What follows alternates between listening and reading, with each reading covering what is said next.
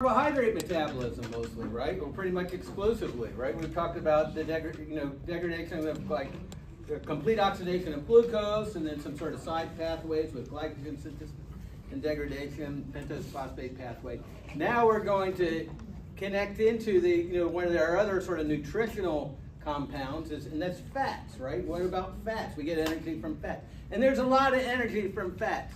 Now I'm going to show you to try to illustrate how much energy of fat. I'm going to show you, I did this early this morning, got my wife to take a little video of me. Okay, so what I'm doing is I'm spraying some olive oil, right? Triglyceride olive oil has a lot of oleic acid like this. And then I'm going to ignite it with just hold it up to a mat. And then,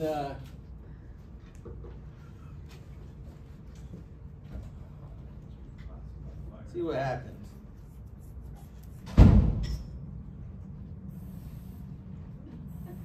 See, there's a lot of energy in that olive oil, right? We're oxidizing that. Like this. You want to see it again? Here we go. It's like a blowtorch, right? There's a lot of energy in that olive oil, right? So, of course, with people, we try to harness that energy, use enzymes, and tightly control that whole oxidation process to be able to convert that energy into useful physiological work.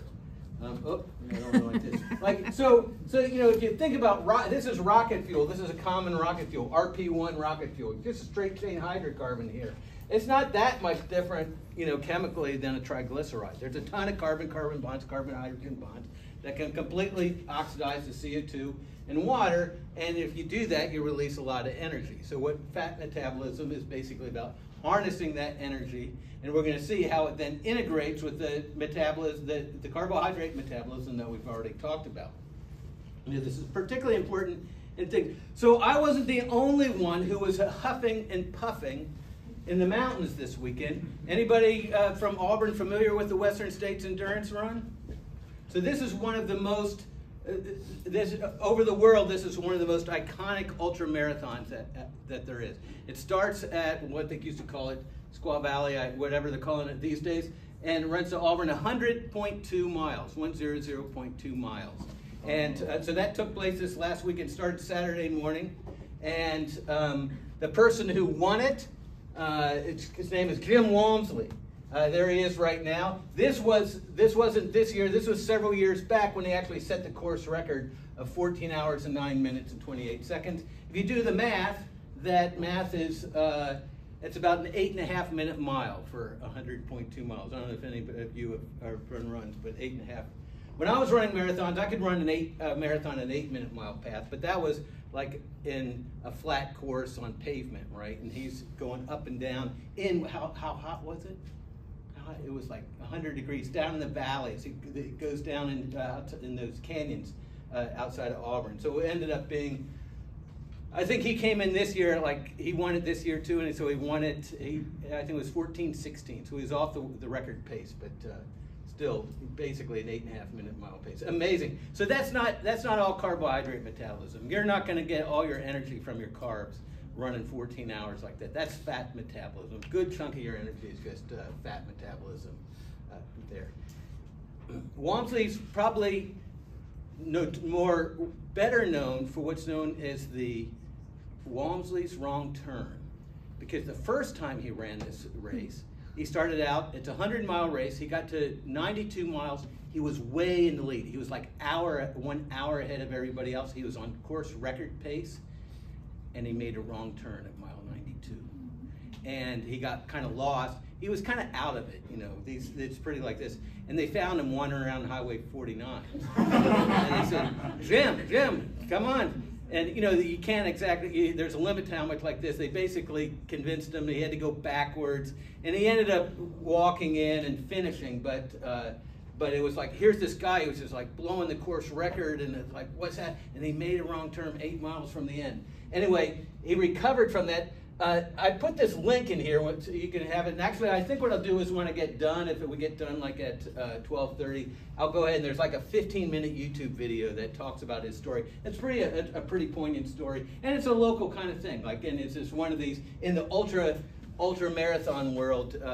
This is a very iconic race, and it's kind of fun to go up there and watch people try to get it in. There's a really the time cutoff is 30 hours, and so the hour between the 29th and the 30th hour, then it's a big deal because there's a whole bunch of people out there who are just trying to finish, right, and try to get in under the 30-hour mark. And if you go to, I think it's what the Auburn High School track is basically where the finish is. Anyway, it's kind of cool. But Walmsley has nothing on the bar-tailed godwit. Okay, the bar-tailed godwit, it feeds up in the mud flats off the coast of Alaska, does a migration like an 8 to 11 day migration all the way across here of about what 30 I think it's 3,800 miles or something like that. Maybe it's 6. Now I can't remember that. No, I think it was closer to like 6,800 miles in there, non-stop for 8 days traveling like that. That's fat metabolism, right? Your carbs aren't like that. You need the most energy, the best caloric density that you can, and that's going to be fat metabolism. All right. So I'm going to start with a few slides here, and then once we get into the real pathway stuff, I'll shut this off and then go. So the first step, if we're going to try to oxidize our triglycerides, a lot of our triglycerides are actually stored within adipose tissue, right? Within fat tissue, and you have a fat cell, triglyceride. And there are a series of different lipases. Remember, our triglyceride is glycerol backbone 3 fatty acids. There's a series of lipases that release free fatty acids from there. One of them, this one's called HSL. It's hormone-sensitive lipase, and it's things like glucagon and epinephrine stimulate that to allow for the hydrolysis of the triglyceride. And then you make free fatty acids. Now, free fatty acids are more soluble than triacylglycerols, but they're still not that soluble. And so in order to be able to carry it around to whatever cell that actually might need to metabolize it to get energy, it has to be carried, and it's done when it enters into the bloodstream. It binds to a protein. I think I've talked about this before a few times, called serum albumin. And serum albumin is a protein that just binds fatty acids and carries around through the bloodstream. And it also binds other lipophilic molecules like retinoic acid and retinal and all that stuff. But it basically is a carrier of the fatty acids, of lipophilic molecules through the bloodstream. Then once those fatty acids get to a target tissue, whether it's your heart or muscle or whatever it is that actually needs to burn it, but not the brain. The brain doesn't do this. The brain the brain relies strictly on the carbohydrates, on the glucose. Well, not strictly. We'll get to that point in a little bit. But then, actually, we'll go back here. Then what has to happen, it enters in the cell, and I think that's where I'll pick up on talking about the pathway of like, okay, we're going to get it at the cell, get it into the cell, and then the actual oxidation takes place in the mitochondria, and we have to basically transport it into the mitochondria, and then that's where the actual oxidation takes place.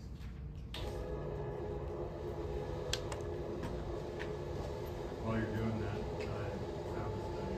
The minimum distance of 10,000 kilometers. What's that? The minimum distance for their flight path is about 10,000 kilometers. How many miles is that? I can't remember. That's probably like 6,400 miles or something. What is it? I can't remember what that conversion factor is.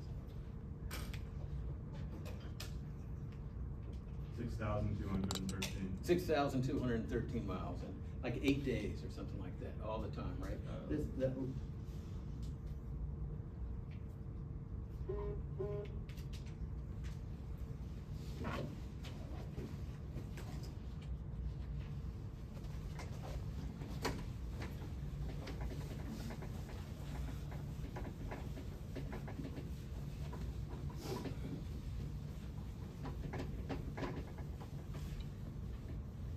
All right, I'm going to draw us out. Did you figure out what was I asking? How many? Oh, it's 8 days. Is that? I think that's pretty right. 8 days. I saw an article. The record one where they actually tracked it with a satellite or something was from Alaska to Tasmania. That one took 11 days. All right, here's our cell. We have our fatty acids. And we're going to start with, we'll take this palmitic acid to make it easy. So here's our fatty acid.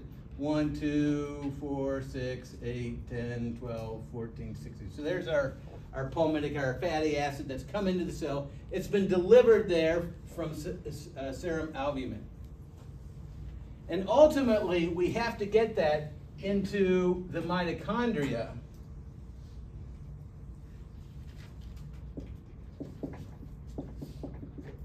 Where the actual oxidation is going to take place. The first step is to activate it to a coenzyme A thioester. We've seen coenzyme A thioesters. Remember, it's acetyl-CoA. We had acetyl-CoA, right? And so what their enzyme that does this takes free coenzyme A, HS-CoA. Remember, coenzyme A was this great big molecule, but it has a thiol at the very end. That's kind of what we highlight here. And we're going to make, and actually I'm just going to keep this a little bit simple, I'm going to go ahead, I'll put the S-CoA here, and I'm going to put R. You can handle that R there, right? That's all that all is all those carbons at the end.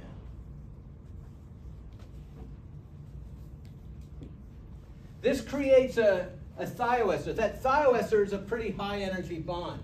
We talked about that in the citric acid cycle. We say one of the things that drove the citrate synthase reaction in forming of the carbon-carbon bond in the citric acid cycle was the free energy of hydrolysis of the coenzyme A thioester of acetyl-CoA. So we're going to have to get some energy to be able to make that bond. So we're going to get that energy from ADP, but actually, we're not going to make ADP plus PI. We're going to make AMP plus PPI. So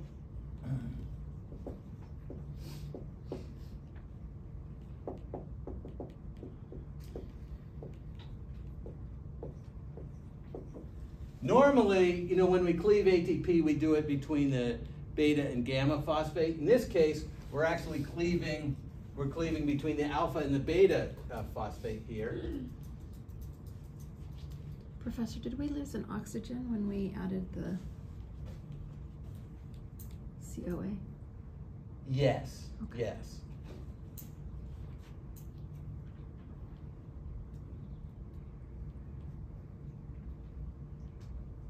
Probably went to water. I had to go through the mechanism, probably went to water. Yeah. Okay, now what's the significance of that? The significance is just like the UDP glucose pyrophosphorylase. This is we're going to bring in water, and we're going to make 2 phosphates out of that. We're basically, so the thermodynamics of this is driven both by the hydrolysis of the pyrophosphate as well as this. And for the name of this enzyme is acyl-CoA synthetase.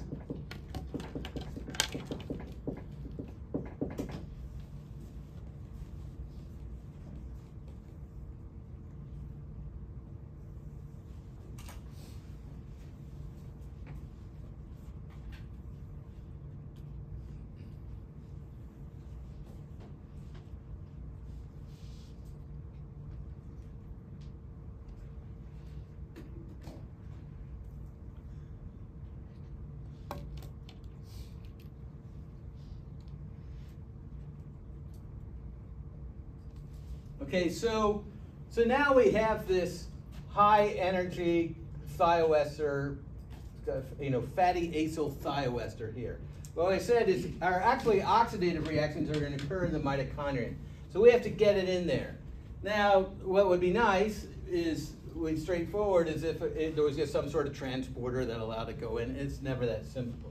There's actually a different molecule called carnitine that we basically we're going to take it. We're going to add carnitine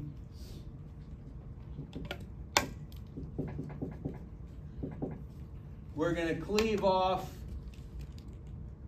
our coenzyme A that we just made, and we're going to make acyl carnitine.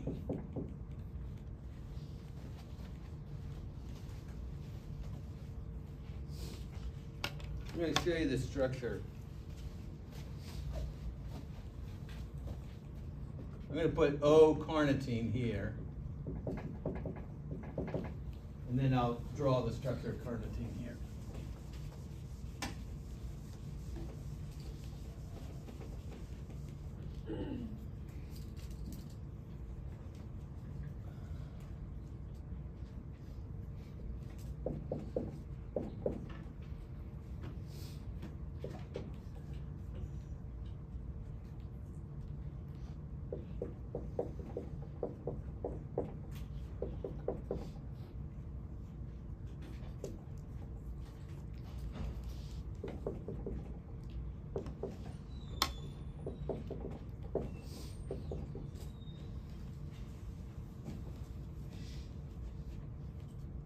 This is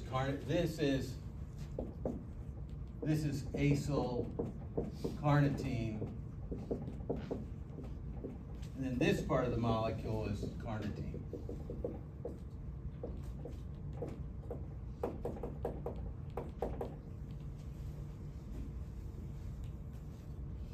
And I guess maybe that explains a little bit, you know, that coenzyme A, remember that's a pretty big molecule, so it might be tough to get it across the mitochondrial membrane. But the carnitine is relatively small. And so it's the acyl carnitine that ends up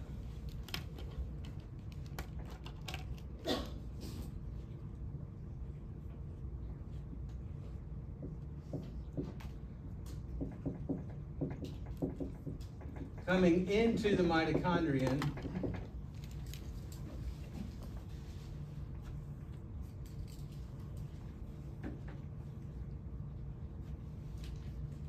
and then we basically retransfer it to coenzyme A so that we end up with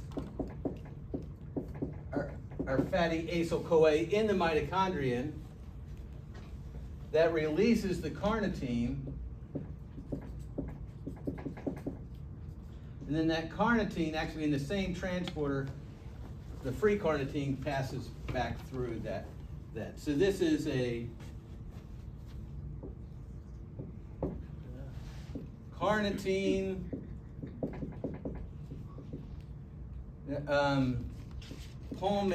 palmitoyl transferase, commonly known as CPT2. There's different isozymes that have different specificities for different acyl chains and all that sort of thing. But generically, you know, as an example of the one that's specifically for palmitate would be carnitine palmitoyl transferase.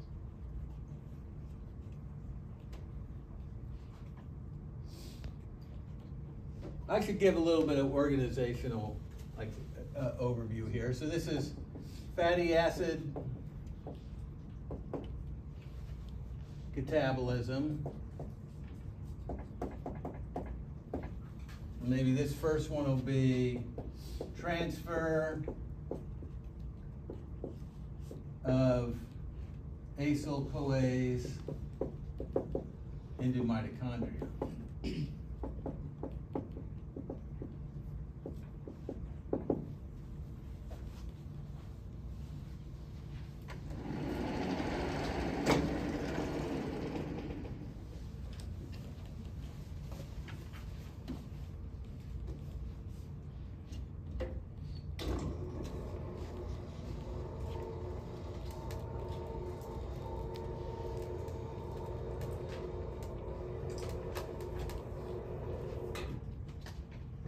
Okay, so here's another version of that. Basically, we see the carnitine. This is here. They use a slightly different name. This carnitine carrier protein here,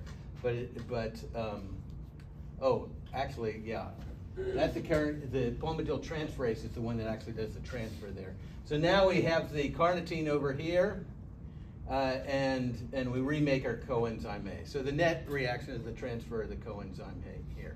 One of the reasons I kind of wanted to put it up is carnitine. You know, you see a lot of, it'll be sold as a supplement. Actually, that Monster energy drink that my daughters that I brought in, it had carnitine in there. That was a big thing in there.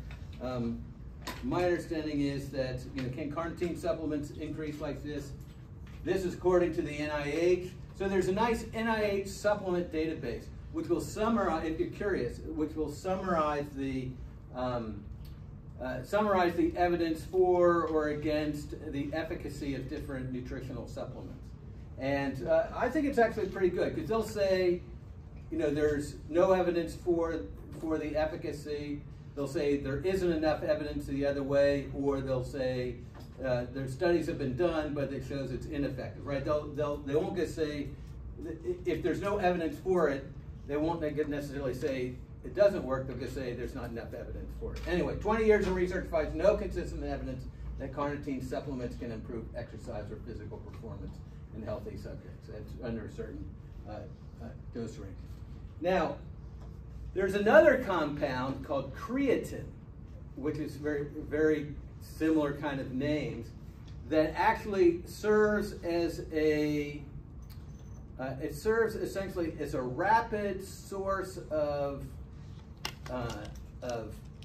phosphates for the resynthesis of ATP in muscle tissue. So basically, you can have, if you have this creatine phosphate and you get ADP, it will rapidly transfer its phosphate to ADP to ATP. So it's like a very immediate reserve of ATP for like this. That one actually, there is evidence for its efficacy, particularly for weightlifters and that sorts of things. Less so for carnitine. All right, so now what we're going to do is we're going to get into beta oxidation.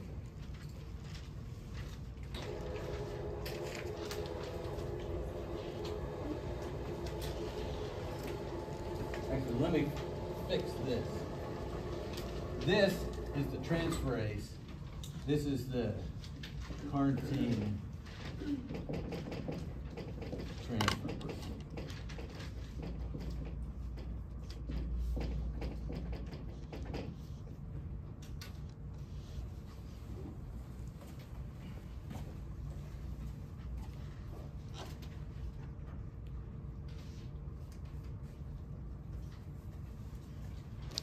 Professor?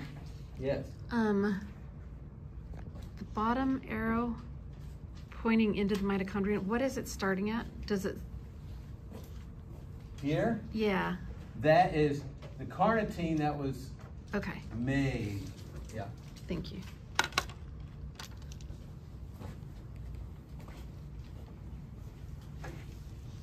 All right, so now what we have is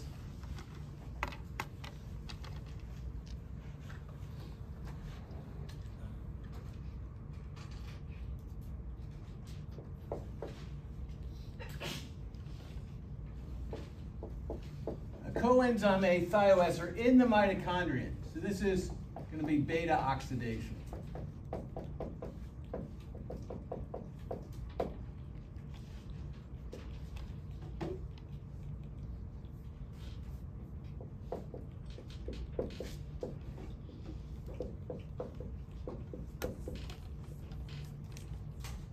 I'm just going to put R for the rest of it out here.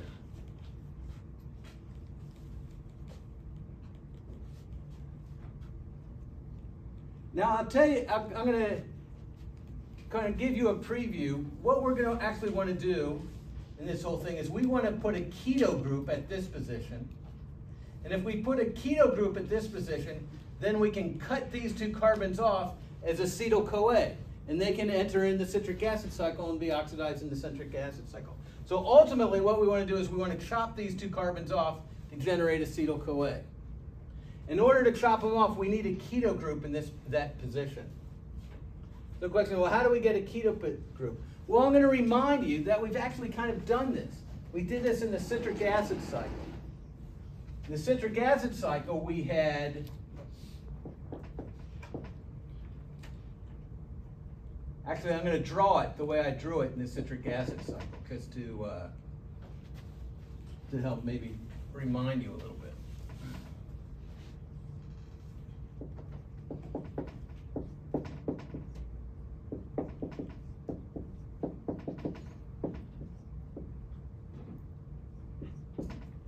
we had this molecule, which was what? Succinate. And then what we ended up doing is we ended up putting a keto group on this position. That's oxaloacetate. So we went to oxaloacetate. So how did we go from succinate to the oxaloacetate? If you remember back, what we did is we put a double bond in between here. Then we added water across the double bond. That gave us an OH. And then we oxidized that OH to the keto group. So we put the double bond in. That was fumarate. Then we added the water. That was made malate. And then we oxidized the malate to make oxaloacetate. So we're going to basically do the same kind of thing. The first step is we are going to put a double bond in here. That is going to, let's see, in this reaction, when we put the double bond in here, if you remember, this was succinate dehydrogenase.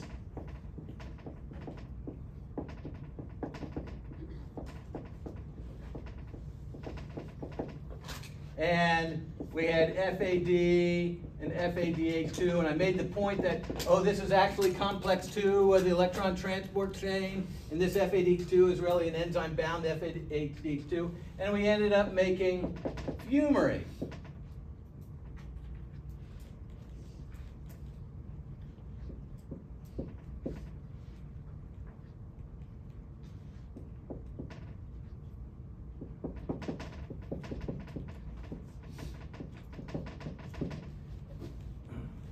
And then, you know, ultimately through that complex 2, what that did is that transferred those electrons to coenzyme Q. And then that would transfer like this.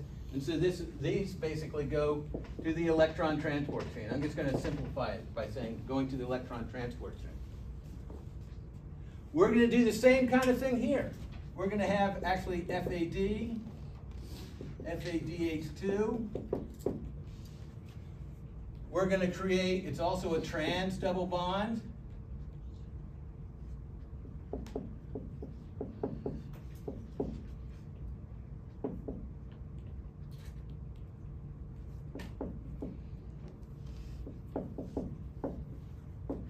And this is known as acyl-CoA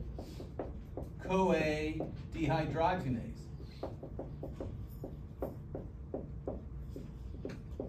This is also another complex within the intermitochondrial membrane. We could, I don't think anybody's given a Roman numeral. We could call it complex 7 or something like that. Another complex within the intermitochondrial membrane. And these FADH2, those are going to go to the electron transport chain.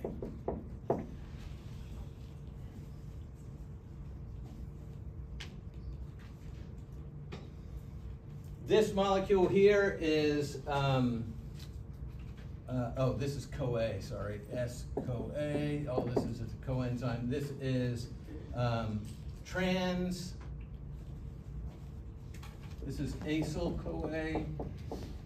This is trans-enoyl-CoA.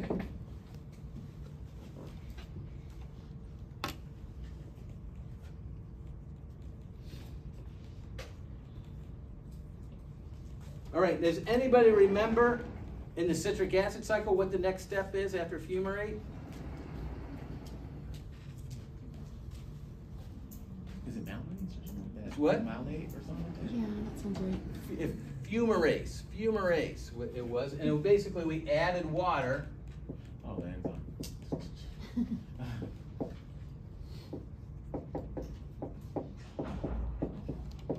Across that double bond. And we made malate. There we go. There you go. That might have been what you were like this. We just added water across that double bond. So we're going to do the same thing here. We're going to add water.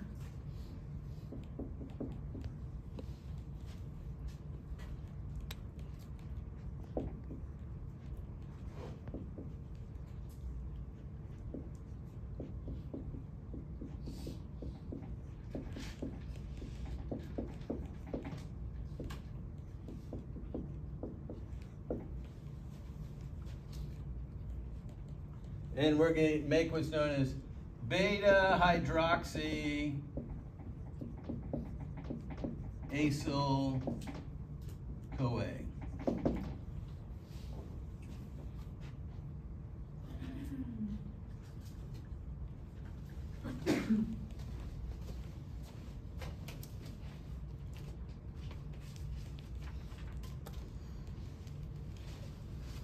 And this enzyme is known as enoyl CoA hydratase.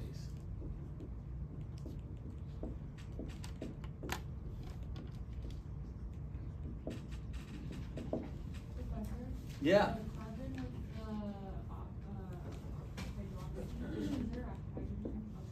Thanks.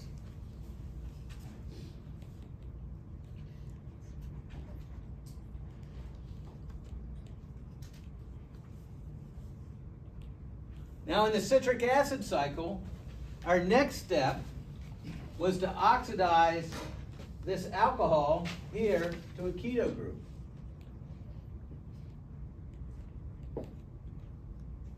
That ended up generating an NADH.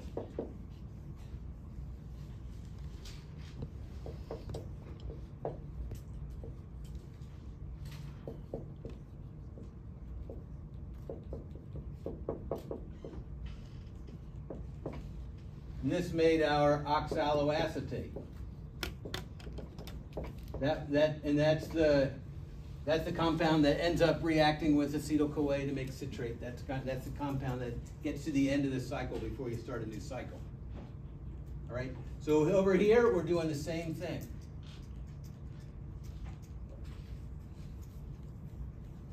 We're going to take NAD, make NADH,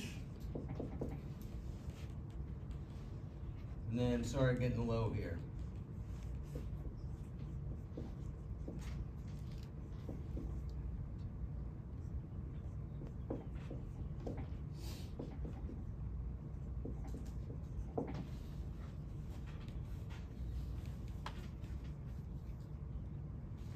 This compound is beta keto acyl CoA. Now this NADH that we just generated, it can do just like the NADH that from the citric acid cycle. We can go to complex 1.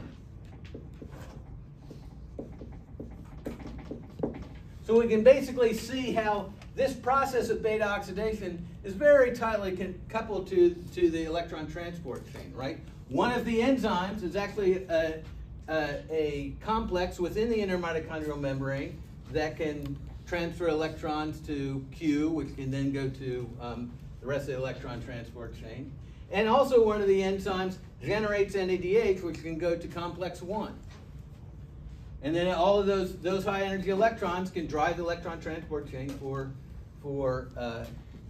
ATP synthesis, provided that we have some oxygen so that the electron transport chain can run.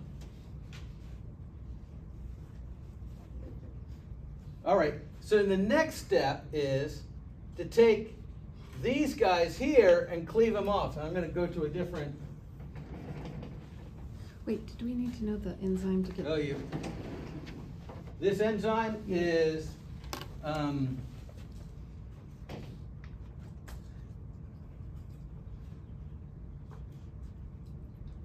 beta hydroxy acyl CoA dehydrogenase. That's a big.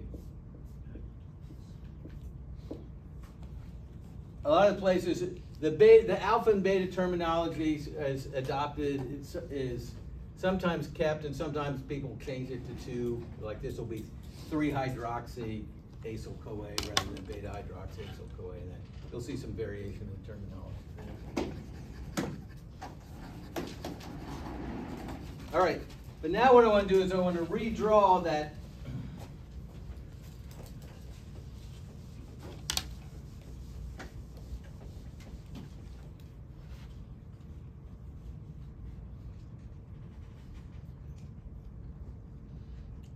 We're going to redraw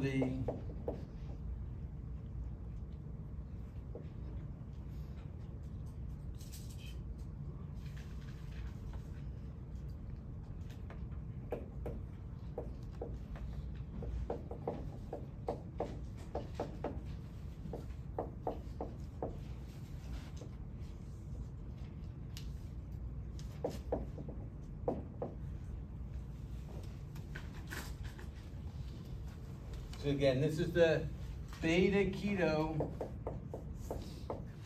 acyl CoA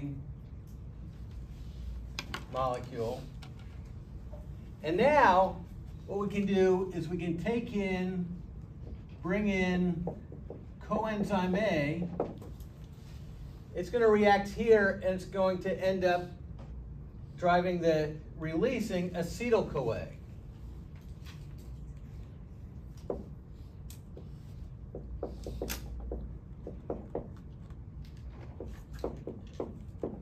All right, so this is going to get cut off as acetyl-CoA, and that's going to leave us with a new acyl-CoA that's 2 carbons shorter.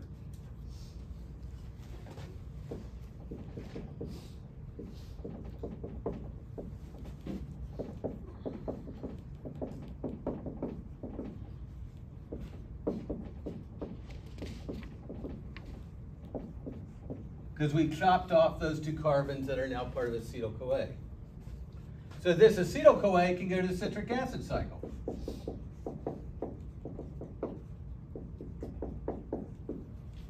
This enzyme is known as thiolase. Professor, can I ask a dumb question? Mm-hmm. So at the beta oxidation, we've got 3 carbons, and then after the acyl-CoA dehydrogenase, we have 4.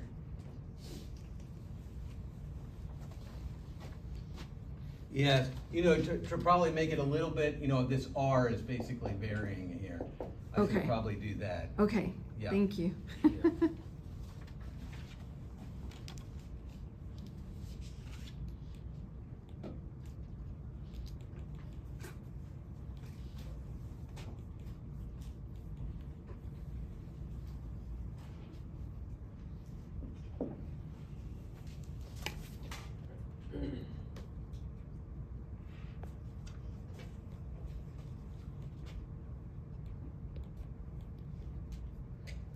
All right, so thiolase. So that can go to the citric acid cycle. So then, it goes into the citric acid cycle.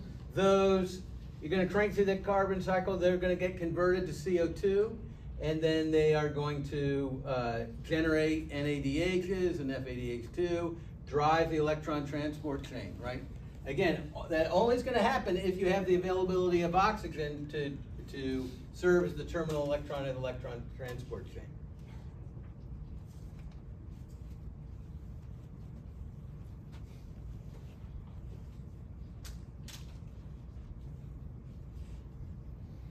New acyl-CoA that has 2 less carbons. So now, what happens, this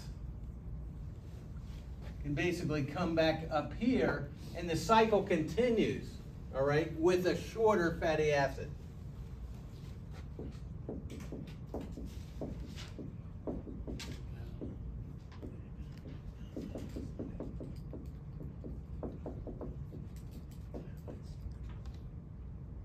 Or fatty acyl-CoA.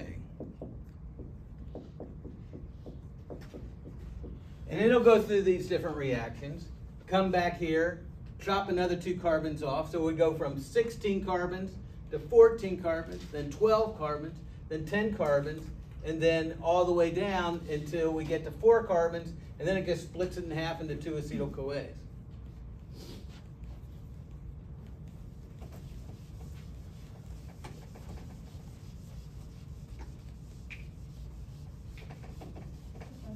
Yeah. When does the cycle stop? It stops when you basically have chopped it up into all that's used up. Let me maybe try to explain it here.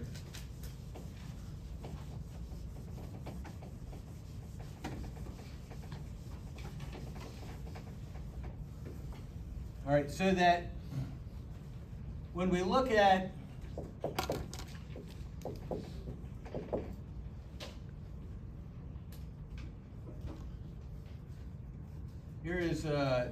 I'm going to put palmitoyl-CoA 1, 2, 4, 6, 8, 10, 12, 14, 16. There's palmitoyl-CoA. Okay, so each round of beta oxidation, so this palmitoyl-CoA is going to start in here, and it's go through this process, and we're going to chop 2 carbons off. So we're basically going to go down here. So we're going to cleave those 2 carbons off. So that's 1 round of beta oxidation.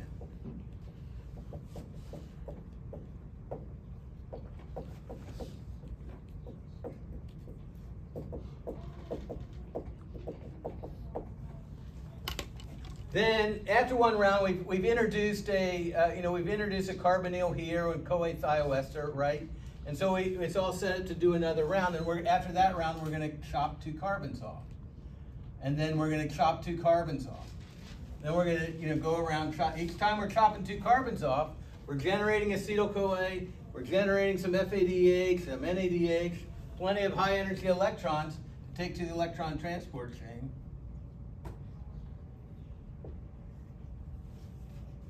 Go through here, and then at the very end, we're going to have 4 carbons, and we're going to make 2 acetyl-CoAs. So all of these are going to end up, making acetyl-CoAs.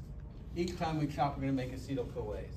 We're going to chop it up. Now, one of the reasons I'm doing this is there's a homework problem, if I remember right, that says, how many rounds of beta oxidation do you need to chop up a 16-carbon fatty acid like this?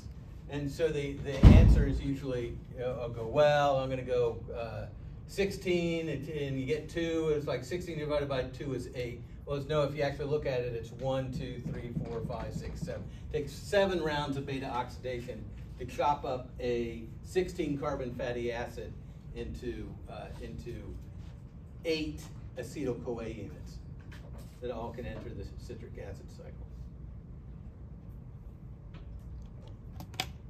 Does that kind of make some sense? Okay, we're chopping this up. Okay, I'm going to show you another little kind of cute thing.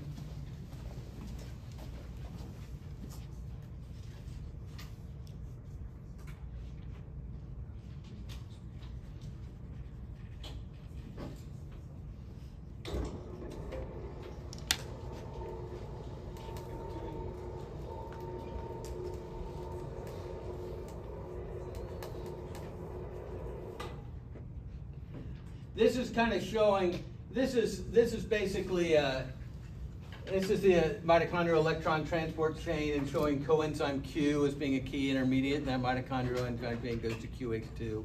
And when we already talked about the electron chains, we can talk about QH2 being generated by complex 1 or complex 2. And now what we're saying, these enzymes of fat oxidation also generate Q, and all of those, so the Q becomes a pool that feeds into then complex 2 and or complex 3 and complex 4, the electron transport chain, generating that high energy requirement. Again, all this requires oxygen. So this is kind of a cool little thing. If you go through and do the stoichiometry of carbon dioxide production and oxygen composition, when we did the complete oxidation of glucose here, what do we have? We had C6 or a glucose plus 6O2 goes to 6 carbon dioxide and water. There's a term known as the respiratory quotient, which is the ratio of carbon dioxide emitted to oxygen consumed. And in this case, that ratio, its molar ratio, is 1, because there's 6 carbon dioxide emitted for 6 oxygen consumed. Okay.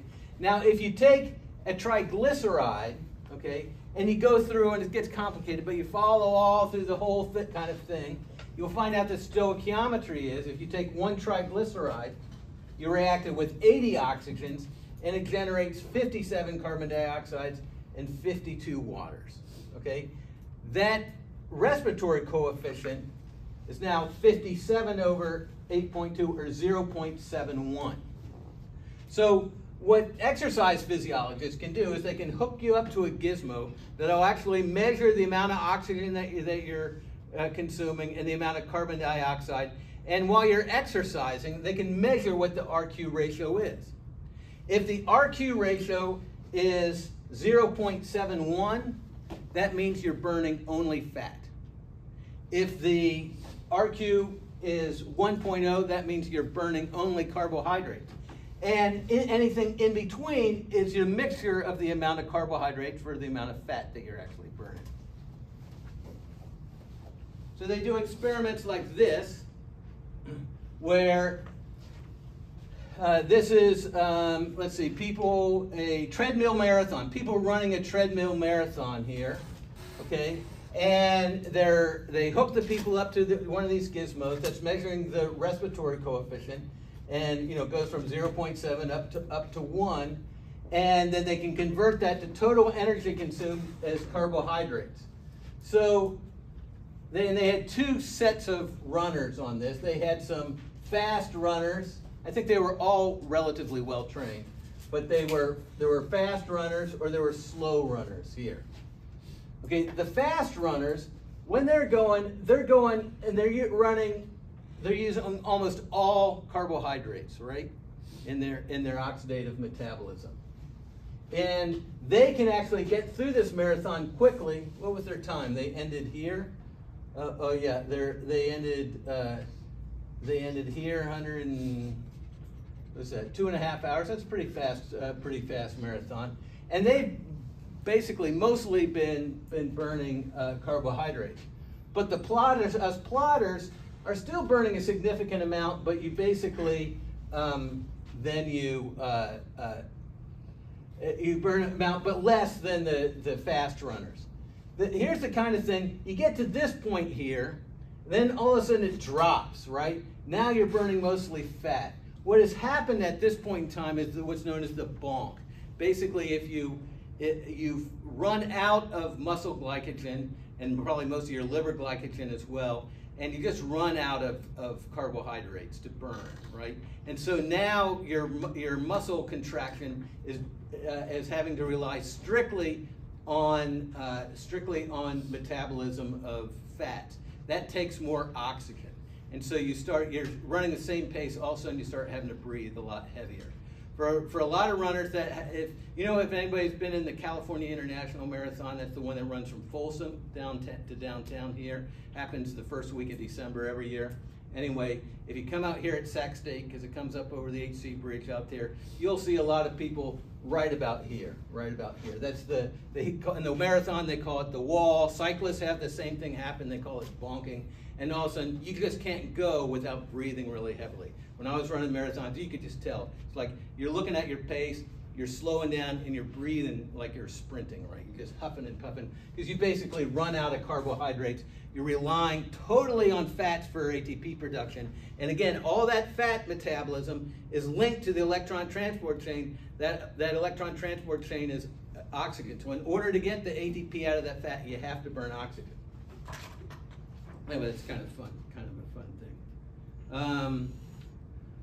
The other thing I just, let me just reiterate this a little bit.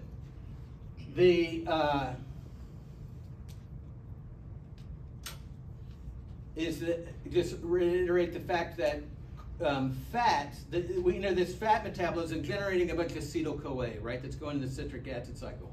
But we can't use that to regenerate glucose, because as that acetyl-CoA goes into the citric acid cycle, it immediately goes to the first part of the citric acid cycle, which are decarboxylation reactions. So there's two carbons that go in, get lost as CO2 as it goes through the citric acid cycle. And there's no net gain of carbon within the intermediates of the citric acid cycle. And so there's nothing that can be siphoned off for gluconeogenesis, right? So human beings can't convert fats to carbohydrates. So this becomes a question then as well, what happens if you start getting really low blood sugar? I'm talking about really low blood sugar, like people who have unregulated blood sugar due to diabetes, or people who are starving, or that sort of thing. What happens? The brain needs those carbohydrates. Well, there's a backup, and the backup is ketone bodies, and which acetyl-CoA is basically converted to a series of different molecules. These are the ketone bodies: acetoacetate, acetone, beta hydroxybutyrate. I think this is probably the most abundant one. It's always a little bit of a problem because the most abundant ketone body isn't actually a ketone, but beta-hydroxybutyrate. And the brain can use the beta-hydroxybutyrate as an energy source. You've probably heard of this ketosis, that sort of thing. And this is the, I want you to be aware of this. I'm not going to get into details. But basically, again, what we have is our acetyl-CoA. You end up making this acetyl-CoA, this compound hydroxymethyl-CoA. That part of the pathway is actually shared with sterol biosynthesis.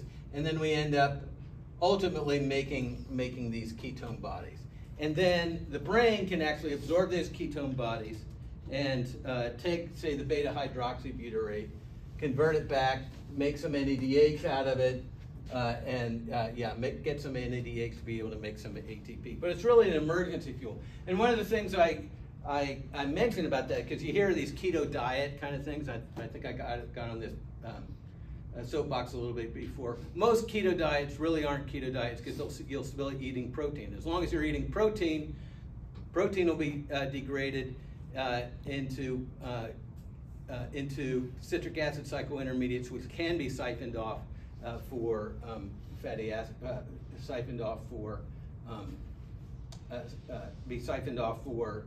for gluconeogenesis. And it really takes kind of some pretty severe metabolic imbalance before you really induce ketosis. So people, again, with highly unregulated blood sugar, which is why a lot of the diabetes test looks for ketone bodies in blood, and then people who go do fasting, like seriously, like fast for 2 or 3 weeks and no anything, and just have like electrolyte solutions to keep them going, they'll induce ketosis. I was going to show for a class when I was running marathons. I said, I'm going to measure the ketones in my pee before the marathon and after the marathon, thinking that the marathon might actually induce some ketosis because I'll run out of carton. Nah, I was pretty good. Anyway, so that's that. All right, so we'll stop there, and then we will come back. And tomorrow, what I'm going to do is talk about fatty acid biosynthesis, and then we'll talk a little bit about amino acid catabolism and how it feeds into those. The other thing I was going to do, but don't feel obligated, but just because it's kind of a cool story, is I'll show you the YouTube video talking about Kim Walmsley's story.